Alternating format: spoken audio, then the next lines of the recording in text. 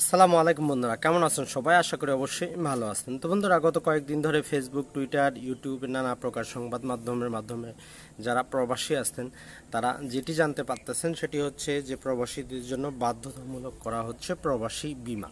তো আসলেই এই বিমাটি কি সকল প্রবাসীদের জন্য, না যারা নতুন যাচ্ছেন তাদের জন্য? আর এই যে কিস্তি যেটিকে আমরা প্রিমিয়াম বলতেছি, এটি কি প্রতি মাসে মাসে দিতে হবে, না 6 মাস, না 9 মাস, না 1 বছর পরে দিতে হবে? যে বিমার অঙ্ক অর্থাৎ 2 লক্ষ এবং 5 লক্ষ টাকা করা হয়েছে, সেটি আপনারা কিভাবে নেবেন যদি নিতে চান? বন্ধুরা, সর্বপ্রথমে প্রবাসী বিমাটি বোঝার আগে আমরা একটি জিনিস আমাদেরকে বুঝতে হবে, সেটি হচ্ছে টার্ম ইন্স্যুরেন্স। যারা ব্যাংকিং সেক্টর অথবা ইন্স্যুরেন্স সেক্টরে যারা কাজ করেন তারা টার্ম ইন্স্যুরেন্স কি সেটি জানেন।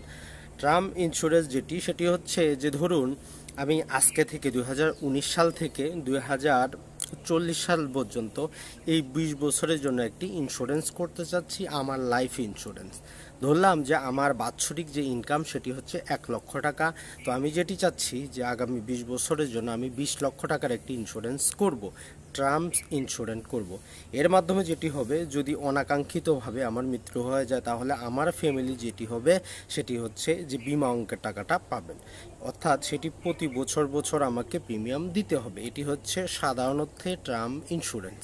এই ইন্স্যুরেন্সের মাধ্যমে যেটি হয় সেটি হচ্ছে আপনি নির্দিষ্ট কোনো পরিমাণ অ্যামাউন্ট আপনাকে দিতে হয়। তবে যেমন ধরুন আমি 20 লক্ষ টাকার প্রিমিয়াম দিচ্ছি, তো আমাকে 20 লক্ষ টাকাই দিতে হবে এমন না, কোম্পানিগুলো ঠিক করে দিবে প্রতি বছর আমাকে কত দিতে হবে, 10,000, 20,000, না 50,000।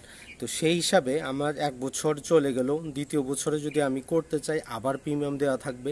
তো এভাবে যখন 2040 সাল চলে আসবে, মানে 20 বছর পূর্ণ হয়ে যাবে, যদি আমি সুস্থ থাকি, জীবিত থাকি, আমি যদি জীবিত থাকি তাহলে আমি এর বিনিময়ে কোনো কিছুই পাবো না। এটাই হচ্ছে টার্মস ইন্স্যুরেন্স। আসলে এটি করা হয় যিনি করতেছেন তার পরিবারের সেফটির জন্য। তো এখন প্রবাসীদের জন্য যে বিমাটি বাধ্যতামূলক করা হয়েছে আজকে, সেটি হচ্ছে যারা নতুন যাচ্ছেন তাদের জন্য। আমরা অনেক ক্ষেত্রে দেখতে পাই যারা নতুন প্রবাসী, যারা দেশের বাইরে যান, তারা নানা প্রকার প্রতারণার শিকার হন অথবা আচানক বিদেশে মৃত্যুবরণ করেন। তো দেশের নানা প্রকার তারা যে তাদের সম্পত্তি অথবা লোন নিয়ে যান, তো এগুলো পরিশোধ করা যায় না। তো এই জন্য সরকার যেটি করেছে সেটি হচ্ছে যারা নতুন যাচ্ছেন তাদের জন্য এই বিমাটি বাধ্যতামূলক। তো এই বিমার যে অঙ্ক, এটি 2 ভাগে বিভক্ত। একটি হচ্ছে 2 লক্ষ টাকা, একটি হচ্ছে 5 লক্ষ টাকা। তো 2 লক্ষ টাকা সেটি হচ্ছে সবার জন্য বাধ্যতামূলক, আপনাকে নিতেই হবে। 5 লক্ষ টাকা সেটি আপনি চাইলে নিতে পারেন। তো বন্ধুরা, এটি মনে রাখবেন, আমরা অলরেডি সেটি হচ্ছে যখন আমরা যে আমাদের বৈদেশিক মন্ত্রণালয় থেকে যখন আমরা ছাড়পত্র নেই, বৈদেশিক মন্ত্রণালয়, সেখানে আমরা অলরেডি মোটামুটি 4,000 টাকার মতো কিন্তু আমাদেরকে দিতে হয়। সেটা জমা দেওয়ার পরই আমরা ছাড়পত্রটি পাই। তো এখন সেখানে এই যে ইন্স্যুরেন্সের যেটি হবে সেটি হচ্ছে যে আরও আপনার 490 টাকা যুক্ত হবে, মোটামুটি 4,500 টাকা আপনাকে দিতে হবে। তো আমরা পূর্বে যে 4,000 টাকার মতো দিতাম, সেখান থেকে কি করবে তারা 500 টাকা দিবে। মানে হচ্ছে আপনার যদি 2 লক্ষ টাকার ইন্স্যুরেন্স হয়, সেটির জন্য আপনি যেটি করবেন যে 990 টাকা আপনি জমা দিবেন। তো আপনার এই 990 টাকার মধ্যে আপনাকে নিজে থেকে দিতে হবে 490 টাকা, আর বাকিটা যে ওয়েস কল্যাণ বোর্ড আসতেন, যারা 4,000 টাকা নিচ্ছেন, যারা পূর্বেও নিতেন, তারা দিবেন। এই যে প্রথমবার শুধু আপনাকে একবারই দিতে হবে। এটি দেওয়ার পর আপনি যখন বিদেশে 2 বছর থাকবেন, এই 2 বছরের মধ্যে যদি আপনার মৃত্যু হয়ে যায় অথবা অনাকাঙ্ক্ষিতভাবে যদি আপনার আরও নানা প্রকার অঙ্গহানি ঘটে, তাহলে আপনার যারা দেশে বৈধ লিগ্যাল উত্তরাধিকারী থাকবেন তারাই বিমা অঙ্কের টাকাটা পাবেন।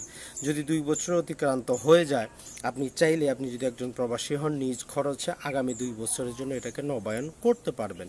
তবে বন্ধুরা, একটি কথা মনে রাখবেন, এই 2 বছর পরে আপনি যদি সুস্থ সবল থাকেন, দেশে ফিরে আসেন অথবা সেখানে থাকেন, আপনি কোনো টাকা পয়সা পাবেন না। মানে আপনি যেই 490 টাকা দিলেন সেটা সরকারের কাছেই থাকলো। এটি হচ্ছে টার্মস ইন্স্যুরেন্সের মূল কথা। আর যদি 5 লক্ষ টাকার ইন্স্যুরেন্স করে যেতে চান, সেই ক্ষেত্রে যে বিমা অঙ্ক সেটি হচ্ছে যে 2,475 টাকা। তার মধ্যে 500 টাকা দিবে ওয়েস আর্নার্স কল্যাণ বোর্ড, আর বাকি টাকাটা 1975 টাকা আপনাকে দিতে হবে। এটি হচ্ছে 2 বছরের জন্য। এই 2 বছরের মধ্যে যদি আপনার মৃত্যু হয়ে যায় তাহলে আপনার ফ্যামিলি 5 লক্ষ টাকা পাবে। তো মনে রাখবেন, এগুলো যারা অলরেডি দেশের বাইরে চলে গেছেন তাদের জন্য বাধ্যতামূলক না, বা তারা করতেও পারবেন না। যারা বর্তমানে অর্থাৎ 19 তারিখের পর থেকে যাবেন তাদের জন্য এটি বাধ্যতামূলক করা হচ্ছে। তো একটি কথা মনে রাখবেন, আমরা অলরেডি কিন্তু মোটামুটি 4000 টাকার মতো আমরা দিয়ে যাই ওয়েজ আর্নার্স বোর্ডকে, তার বিনিময়ে আমরা কিছুই পাই না। যারা সুস্থ স্বাভাবিকভাবে বিদেশে থাকেন অথবা বিদেশ থেকে ফিরে আসেন, যারা মৃত্যুবরণ করেন, যারা বৈধভাবে যান, তারা 3 লক্ষ টাকা পান। তো আশা করি যাদের নানা প্রকার প্রশ্ন ছিল যে ভাই প্রবাসীদের জন্য যে বিমাটা এটি কত কিস্তিতে দিতে হবে, কিভাবে দিতে হবে, আপনারা বুঝতে পেরেছেন। তো বন্ধুরা, ভালো থাকবেন, সুস্থ থাকবেন। আসসালামু আলাইকুম।